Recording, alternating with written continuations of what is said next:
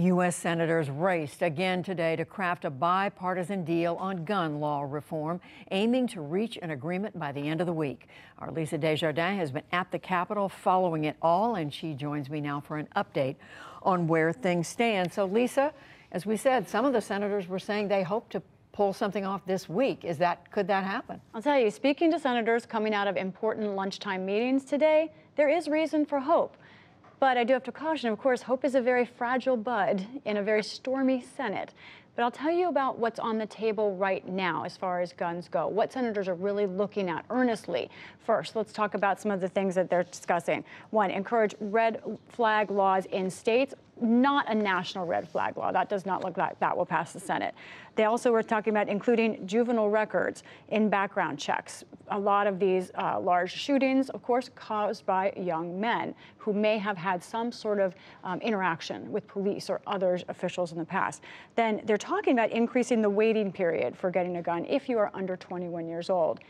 And there is one final thing I want to report, which on the table right now in the U.S. Senate, the idea of raising the age to purchase some guns, especially military-style assault weapons. Now, my reporting differs from other reporters, I want to tell people, but I feel very solid about this. I spoke to senators and to aides who are involved closely, and some senators who do not want to raise the age on purchasing guns.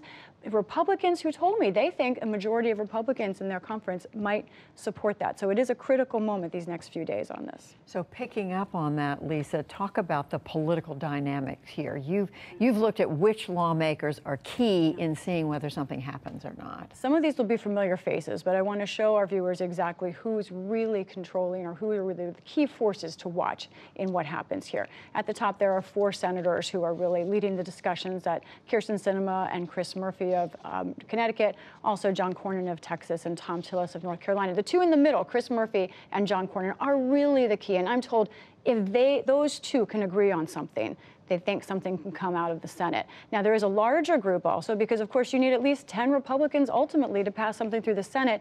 A lot of these faces are familiar to our viewers. These are senators who have been in discussions and overlapping meetings, and I'm told are hoping to meet tomorrow together to try and see if they can reach a framework, as their goal is at the end of this week. But it's interesting, Judy, senators are not the only voices that are important in this right now. There are other voices, as you heard earlier in the newscast, families asking for urgency, and also kind of unusual characters like the actor Matthew McConaughey. He was born in Uvalde, Texas. He came to Washington yesterday, had dinner with senators, was at the White House today, and here's what he said, trying to lay the case that there should be practical room forward that both gun owners and those who don't own guns might want. Here's what he said. Responsible gun owners are fed up with the Second Amendment being abused and hijacked by some deranged individuals. Can both sides rise above?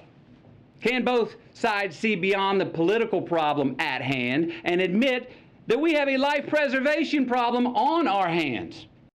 That's part of the pressure here, that idea of life preservation in this country. So meantime, Lisa, the House of Representatives going ahead with more ambitious legislation proposing. Talk about what they're looking at there. The House will start voting on gun bills tomorrow. Let me lay out the ideas there that Democrats do expect to pass the House. First, a national red flag law. After that, another idea would be from the House to raise the age, again, to buy semi-automatic weapons. They would like a ban of high-capacity magazines and background checks for ghost guns. Now, these are ideas we expect to pass the Democratic-led House. Likely will not influence the Senate either way, but the House members there feel strongly this is what we expect, and we expect all members of the Democratic caucus likely to be on the floor tomorrow for sort of a national kind of debate there. So you know this Congress well. You know this issue of guns has come up again and again in these tragic times, one after another.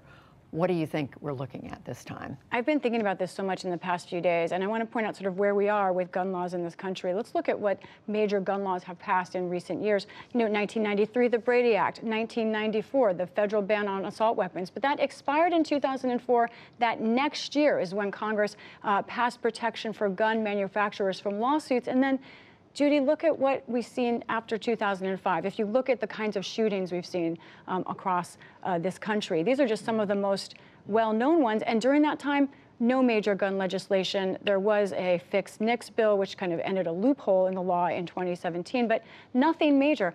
I will say I feel something different this time. We always say that, but it is less emotional right now, and it feels more pragmatic. It feels that members of the Senate know this country does not think Congress is doing its job, both parties. They want to show that they actually can do something on a major issue. I don't know if they will. Well, a lot of people watching this very, That's right. very closely. Lisa Desjardins, thank you very much. You're welcome.